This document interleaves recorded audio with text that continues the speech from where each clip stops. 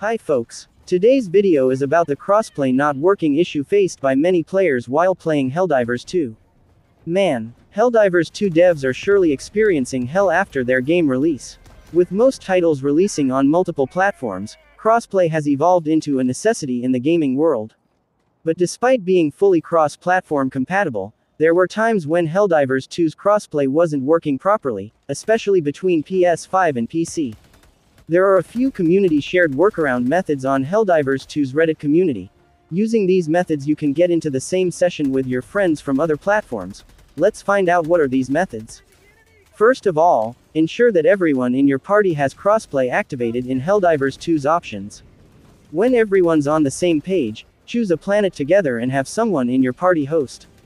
The remaining party members can now look for this game while making sure they're on the same difficulty level. In this method, we are using the game finder to our own advantage. But during this process, the host will need to kick the random players joining to make sure the session appears while searching for games.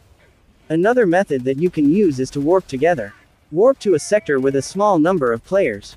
After doing this a couple of times, you might be able to get into your friends' missions. This method is slightly time-consuming, since you'll need to keep trying until you luck out and land on the same instance.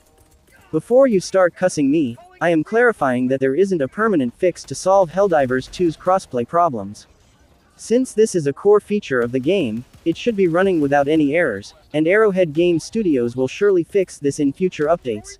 In the meantime, try the methods I told you in this video, and if it works, or do not works, please don't forget to subscribe.